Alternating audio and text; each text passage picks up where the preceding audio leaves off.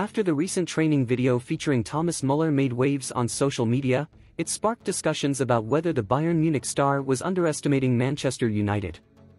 While some saw it as mere banter, it couldn't be denied that the video came at a time when Manchester United was experiencing a turbulent phase in Erik ten Hag's second season as manager. In the said video, Thomas Muller appeared to be in high spirits during the warm-up session, sporting a cheerful smile. This demeanor was partly due to Bayern Munich's strong position in the game and the wide lead they held over Manchester United.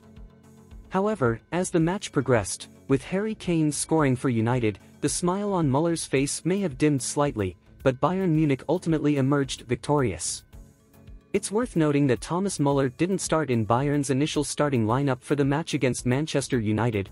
He entered the game in the second half as a substitute. Despite the jovial atmosphere seen in the warm-up session, the competition on the pitch was undoubtedly intense, with both teams vying for victory.